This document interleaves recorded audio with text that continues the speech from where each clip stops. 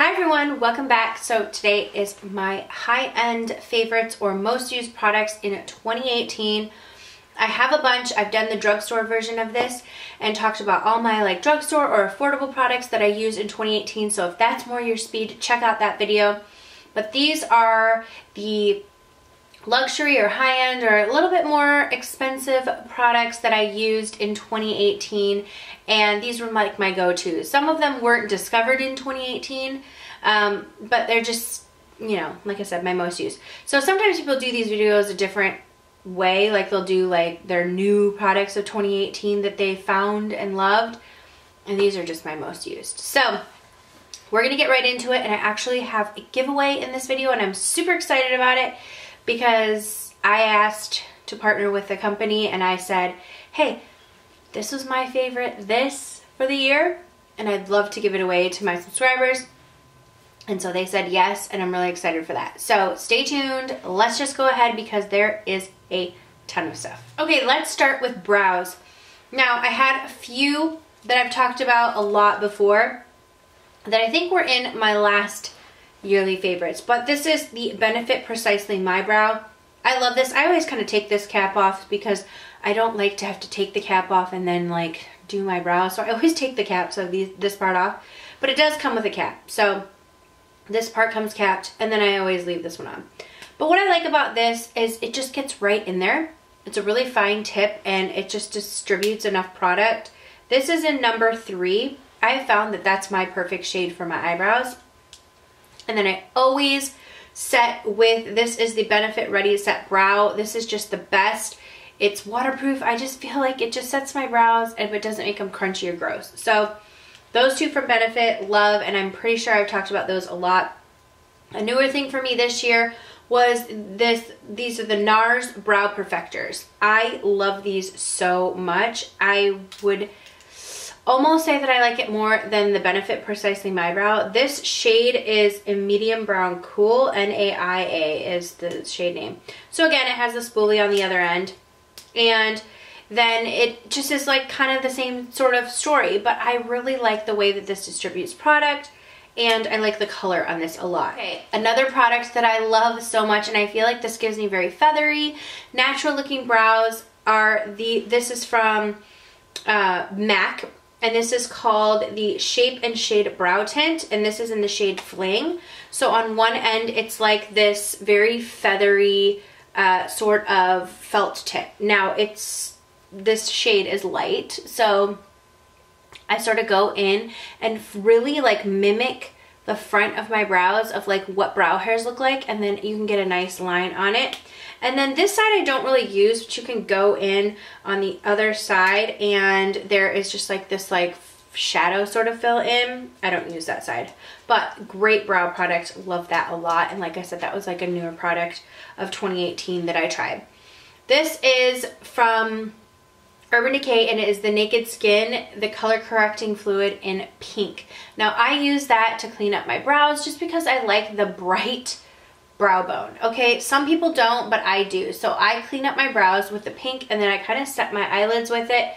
And then I set it with an eyeshadow, which I'll show you in a little bit. But this has been a go-to. I love it. And I just feel like it's nice and brightening and it just makes me feel awake. Okay, let's move on to eye products. I have 3 eyeshadow palettes that are my favorites for the year. Now the first 2 is what I'm really excited about because I'm doing a giveaway in this video of both of these palettes from Jouer. Now, these 2 palettes have been my absolute go-to, and it's honestly true. I'm gonna show you the other 3rd palette that I use, but to be honest with you, on a daily basis, I reached for these. This first one I'm going to talk about because I use it the most and I get the most compliments every single time I wear this eyeshadow palette. This is the Jouer Springtime in Paris eyeshadow palette. I cannot tell you how amazing this palette is. You look at it and you don't think it's literally all that. You just don't. But let me tell you, there are these 2 shades right here, which I always put in my crease, and they're the perfect mauve shade, but look how pigmented these are. It's the perfect mauve shades. So I put this in my crease and this in the outer corner, which I do have on today. And then there's these two sort of like lighter shades right here, like a pink and a cream. I set my eyelids with these. They're super pigmented and just really beautiful. And then there's this other, I'm gonna swatch it right, this brown shade. It has a really nice big mirror. This brown shade is a really great crease color. I mean, those are the most used colors in this palette, and then one more most used color is down here, and this is just a really nice, deep, dark brown shade. All of these eyeshadows are super pigmented, super blendable. Like, I cannot tell you how good this palette is. And I tell the people every time they ask me, what are you wearing on your eyes? I'm like, I'm wearing this eyeshadow palette, but I don't think people realize like how good it is. It's just really, really good. The eyeshadows are just so pigmented and really, really easy to work with. So I love this eyeshadow palette so much, and like I said, I use it all the time. It's just a major go-to for me. Then Jouer came out with this palette this year, which is the rose gold eyeshadow palette.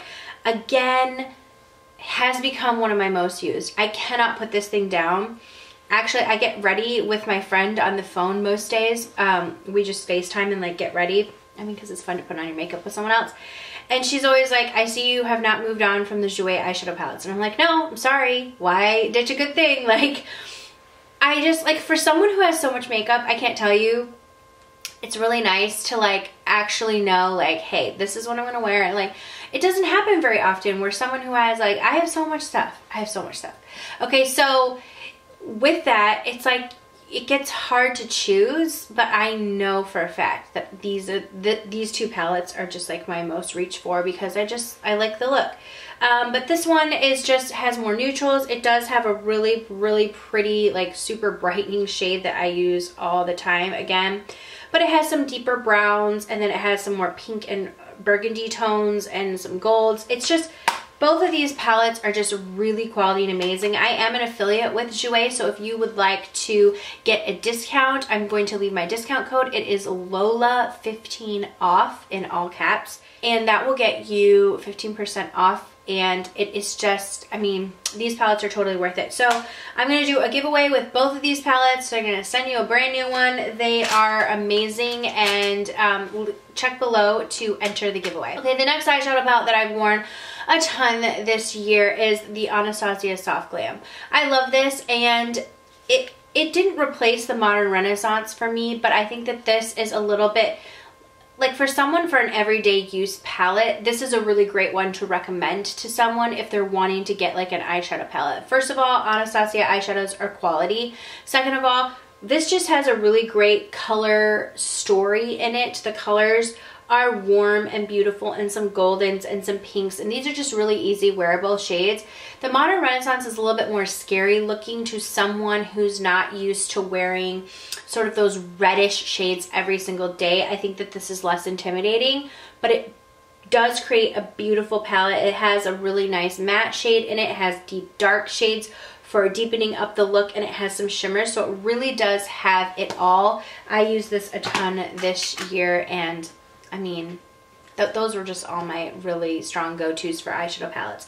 Now, for like a topper or a product that I used on the eyes a lot this year, and I've talked about a lot, so you guys are gonna know, but this is from Butter London, and these are the Butter Glazes, and this is, I think they're called Butter Glaze or Glazen eyeshadows. I'm not sure, the name is not on it, but this is in the shade Spark, and it is what is on my lid right now. It's just this really pretty gold cream eyeshadow, and I just, you know, put my little finger in it and put it on, and it's almost like an antique gold. It's not like a bronzy antique gold. It has a little bit of shimmer in it, but make sure when you are buying this, I recommend if you are in store, make sure it's not dry. These are like a soft whipped sort of consistency, and they do dry out if you do not put the lid on tight, so you have to really be sure. But this is what it looks like, and I mean, it's just this, like I said, it's just a really pretty golden shade. It lasts all day on my eyes,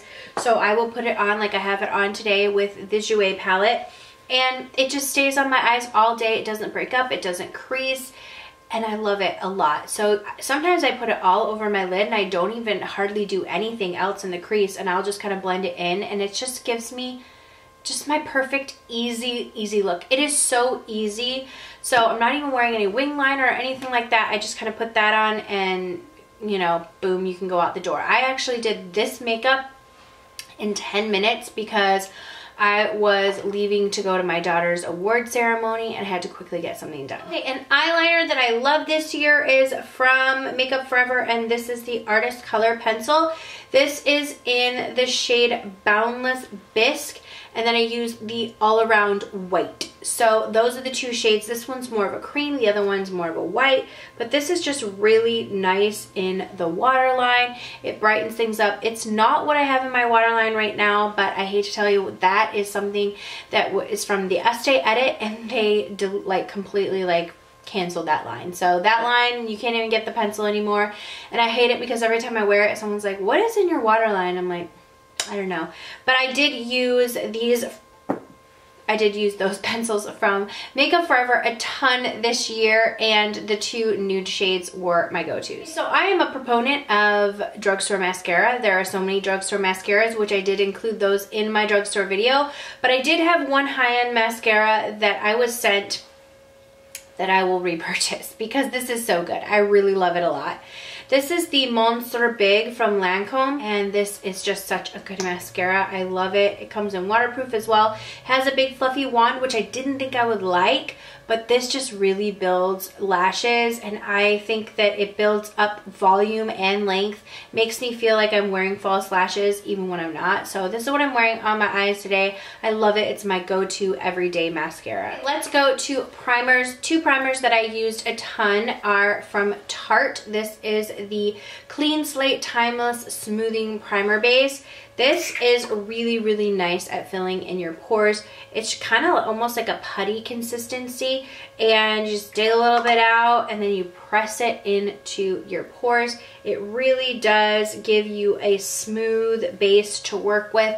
I love the way that it sort of like makes my skin. It honestly gives you that clean slate and poreless skin. For a luminizing primer, I went back to the BECCA Backlight Priming Filter this year. I love this so much. It just gives really beautiful luminosity. You can add it to your foundation, or you can put it on your skin before you put on foundation, but it just gives the skin really pretty luminosity, and it makes your skin appear healthy. I like to mix this with super matte foundations because it gives that really nice healthy glow. Another product that is similar along those lines, this is the Hollywood Flawless Filter from Charlotte Tilbury. This product has like taken my heart. This is in number 1 fair, but I also have light and medium. They come in a bunch of different shades. Comes with a doe foot applicator. You can use this again before your foundation. You can use it as foundation, or you can use it as a highlighter. It just gives the skin this just really beautiful like Hollywood glow. I love it a lot, and it is used all the time. Sometimes I'll put this just on the high points of my face before I put on foundation, and then I put my foundation on top, and it really does just give this beautiful, youthful, glowing look. I really have two foundations that I kind of went between the majority of the year, and these, I've talked about a few these before, but I really like the YSL Touche Éclat All-in-One Glow Foundation. I've loved this a lot. I have the shade B20. I've done a full review on this. It's just a really nice, fresh, dewy makeup, and I was really into like a little bit more youthful skin. I mixed this a lot too with something with a little bit more coverage, although I do feel like this gave me a lot of coverage. This foundation, this never gets old. This foundation just looks so beautiful on the skin. It's the Dior Forever Perfect Makeup Everlasting Wear Pore Refining Effect with Sunscreen. I have the shade 020. That's what I'm wearing on my face today. It is just the most beautiful foundation, and it just gives you that flawless look, honestly. And I love how long this wears on my skin. It doesn't break up, so these are my two go-tos. Concealers, I used these the majority of the year. This is the Laura Mercier what is this called? The Flawless Fusion Ultra Long Wear Concealer. This just makes my under eyes not look crepey. I can't do the Tarte Shape Tape. It just makes my eyes immediately look old.